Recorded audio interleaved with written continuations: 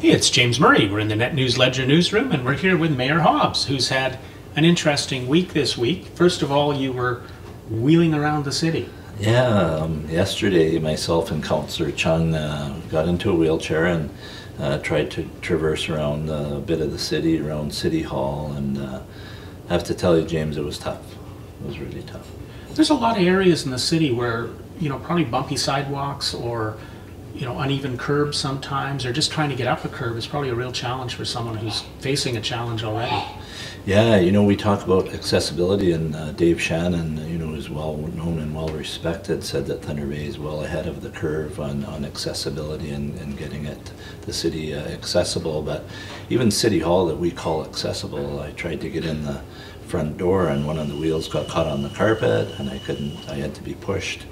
There's bumpy areas at City Hall. When I went down the ramp, I can understand now why people in wheelchairs wear gloves, because I got friction burn from just trying to stop the chair on the downslope. So, and then coming up was a good workout for the arms. Mm-hmm. So what we consider people that don't have disabilities consider accessible, not necessarily true. It's something we got to keep working on. Definitely. I mean, we're making great strides, but we have a lot of work to do for sure. Waterfront's back in the news. Yeah, what's exciting in the waterfront that people need to know about? Well, I think the master plan that came to City Council last night for approval, and we did approval. And people have to understand it's a 15 to 20 year plan, so it's not something we're going to do overnight. It's a work in progress, and as the funding becomes available, and we're definitely going to need funding from other levels of government, i.e. the province and the feds, like we did with phase 1 of the project. But it's very exciting, and I'm on that Waterfront Development Committee, and I said we have to focus a little less on the boats and more on what, getting people, because I don't know how many boat owners there are in Thunder Bay, but I'm a firm believer that we have to make that accessible to the 100,000 people that don't own boats in the city. Mm-hmm. And the marina is a big part of any waterfront, granted. So we're going to look at that piece, but I want to make sure that we have all the other pieces so that people that aren't as well off as the boat owners can enjoy the spaces down there as well. It's a special place, and it seems, get the movies in the park and the concerts in the summer, it fills up. Oh, it's amazing. I go down there as often as I can, even just for a drive-through or walk-through, and the vibrancy and the life that is brought, not just to the waterfront area itself, but to the downtown core as well. And we're going to expand on that. The art gallery, we've gone out and done our surveys, and the public want the art gallery down there, and tourism. I mean, our numbers are up, albeit the American dollars is helping us right now, but we're seeing those tourism numbers go up, and a lot of people that I talk to, I see license plates from out of the country and out of province, and people love it. So one of the areas, you talked about that, the downtown north side is quite a contrast to, say, the downtown south side. So what can we be doing? And there's a lot of construction in the Fort William neighborhood around the area, Simpson Street, May Street. It's all coming together to be probably Thunder Bay's smoothest roads. Well, what else can be done? That was part of it, James, and we've got our enhanced infrastructure renewal plan. Now we're putting millions more every year into roads, and I want to keep that up. We get complained about the traffic jams and stuff for construction, and I've heard lots, but I'd rather have those traffic jams because we're fixing the infrastructure. And I think if you have good roads, good sidewalks, it leads to good neighborhoods, and we're working on revitalizing the downtown core. I know that Mr. Habib was at council yesterday. Raul Eddie Arms, he's got a deal going with that, and it's going to be exciting. Homelessness issue, you're going to be meeting with us tomorrow, I believe, at City Hall to talk about that issue, and that's my #1 priority as mayor for the next 3 years, is attacking this homelessness issue.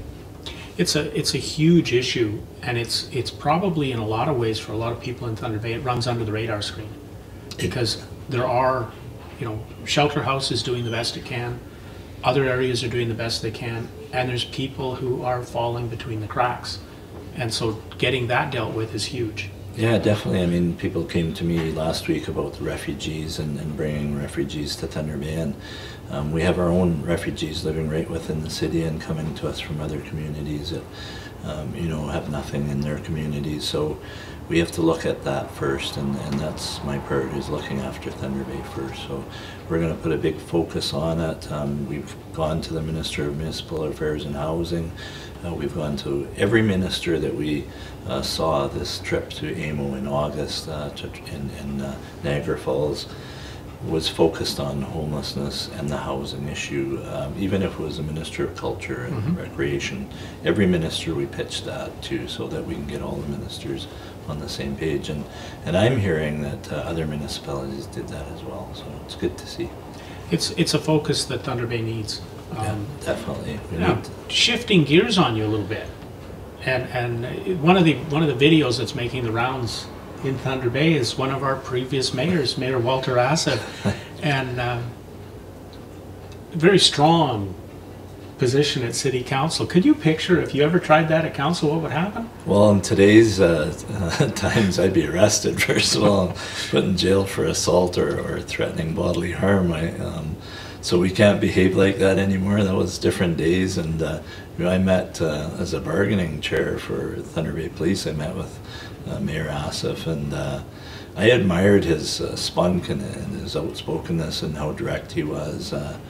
You know, I try and be outspoken when I have to be, but he was a little over the top, I think. Well, it was interesting, because my first experience in Thunder Bay as a kid at 16 was waking up to the Rick Smith Morning News, where he interviewed the mayor about the top issue, and the mayor wanted a pony for every child in the city because it would teach them responsibility, and it would be green for the environment and everything else. And his second topic was putting 2 1-liter pop bottles in your toilet tank. I guess he was an environmentalist ahead of the thing, but you know, when you watch some of what went on at City Council, it's a lot calmer now. Oh, you know, I believe it was Councillor Ch'ng said we're like the United Nations compared to a lot of those council meetings, and I laugh every time I watch those videos. I think we've been a very functional council last term of council, and in this we have a lot of respect for each other, and even if we disagree, you know, there may be some disrespect, but it's not visible. You know, I think that we're a pretty good lot. So we're coming up, closing in on a year since the new council was elected. If you were the teacher, as mayor, you're kind of in charge of the council. If you were grading council, giving them from an A to an F, where would you do? Well, I gotta say, right now, and this isn't derogatory against councillor or myself, but a C right now, because we're into our strategic planning, so we haven't got everything together on that. We have a lot of issues coming at us. I mean, I'm still pushing for the event center. I'm going to be putting a resolution for it next week, and there's that. There's the homelessness piece. So there's a lot of plans that we're formulating, and we haven't got there yet. So you can't give somebody an A or a B until you bring those plans to fruition. So the first year, I mean, we have a couple new people on it. We're getting to budget time now. I know growth has been really good, so we're going to see growth this year, and hopefully that can offset the tax increase a bit, but I still want to maintain our capital improvements. The infrastructure is so important. It was let go for so long, but I'm going to give council an A on infrastructure improvements for the last 4 years, definitely an A or an A+. So in closing, when does Costco open in Thunder Bay? I got to ask you. Okay, well, I got to tell you that we have done everything we can do as a city. It's now between the developer and Costco, and I'm hoping for a report early October. So I'm still on it. I'm pushing, and I'm not giving up. I've told Tim Commisso, he's leaving at the end of October, that I want this at least announced before he leaves. So I can't fire him if he doesn't, but maybe you just tell him he can't leave. Yeah. That might be the worst thing. That's another issue we're facing right now. We're looking at a new city manager. Now, how wide are you casting the net? We're casting it far and wide, nationally, internationally. It's the most important position in the city, more so than even a mayor, because he's the one that gets into the nuts and bolts, gets into the departments, and is in charge of the managers. politicians don't delve right into the day-to-day operations very much. I mean, we set guidance and we set direction for the organization, but he's the actual guy that runs the ship. Well, something I've been finding over the last year on council is if they find an issue in the city that needs to be addressed, the city is responding very quickly. Yeah, I have to agree with you, James. Like, when I get complaints, I give them to Tim Commisso and I copy the appropriate department manager. And I'll tell you that they get to them very quickly. So I'm very pleased with that part as well. So administration in that regard would get an A from me as well. So looking now toward the last quarter of the year, what's going on? What's council's biggest goals? Budget, bringing in a decent budget. We're starting pre-budget consultations, and you know, it's always a challenge when you're balancing increased infrastructure spending, like a capital we've really ramped up in the last 4 years. So now we have to balance the budget, and it's a huge challenge. We have issues still with the flood. We're still in a state of emergency from 2012. We're still working on the water pollution control plant, and those are challenges. Funding, we're dealing with insurance companies. We have a big lawsuit over that. There's never any shortages of issues. And it's putting out fires a lot of times. So, Mayor Hobbs, it's always good to have you come in, Always talk great with to the be media, here. share with the readers and the viewers. Great. Thank you. It's great to be here. Thanks, James.